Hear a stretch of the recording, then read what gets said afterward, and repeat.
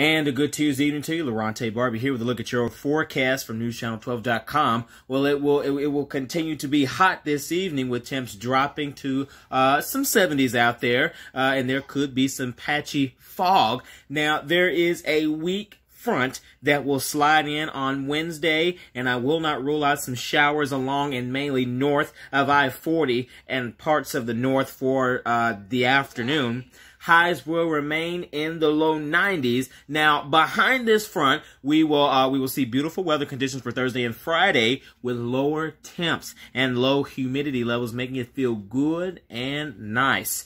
Now, we're still talking about Dorian, which is slowly moving north, pulling away from the Bahamas, and will continue to move north. It is a Category 2 hurricane at this time, but the key question is, where will it make land? Will it make landfall somewhere else along the East Coast? Now, here is the answer to that question. Right now, it looks like Georgia and for folks in the Carolinas have the best shot of Hurricane Dorian.